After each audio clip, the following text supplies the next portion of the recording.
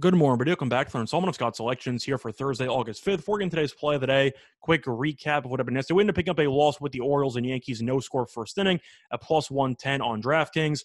Line dropped to plus 105. Didn't matter. Tyone, who was phenomenal for the last month, gave up a bloop single, followed by another bloop single as the first two batters got on base. Then you had a sac fly, and the Orioles, of course, ended up scoring from it as we ended up picking up a loss. So we'll look for a bounce back winner here on Thursday, but we're going to be sticking with baseball. It's going to be a daytime game this time between the Angels and the Rangers, and that game's going to be taking place at around 2:05 p.m. Eastern Time. And for the play of the day, we're going to be looking at the total, and we like the over 9 at minus 106 on FanDuel. Time recording of 1:47 a.m. Eastern Time. Couple reasons why I like the over in the spot. First of all, both starting pitchers in this matchup, really, really bad. You have Dylan Bundy on the mound for the Angels, 6.66 ERA and a 1.41 whip. His record is also atrocious, so he's been terrible from start to finish this season. Bundy's also made one start against Texas so far this season, and that did not go well. 5 innings pitched, 5 earned runs, which is equivalent to a 9 ERA. Meanwhile, the Rangers have a newcomer on the mound. Spencer Howard, former Phillies pitcher who got shipped off before the deadline, is now a Ranger, and he will be starting for this game. And Philly traded him for a reason. It's not because he's good, because he is not a good pitcher at all. 5.72 ERA and a 1.48 whip.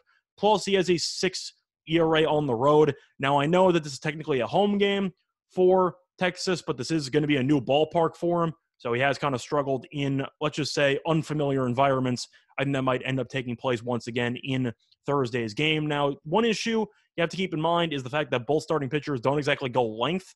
Bundy can usually go 6 when he's pitching well, which is very, very few and far between. Howard mostly goes 5 max. I'd be shocked if he got the 5 in this start. Probably going to go about 4 or so. And that's a problem because both bullpens are also really bad. The Angels have the 9th highest bullpen ERA in the league. Meanwhile, the Rangers have the 12th highest bullpen ERA in the league. So even if these starters pitch relatively well, if they don't really eat up many innings, you should see a lot of underwhelming relief pitchers, which could lead to a lot of scoring chances. Plus, since the total is 9, in this matchup, you do have an extra inning draw for a push at 4-4, of course.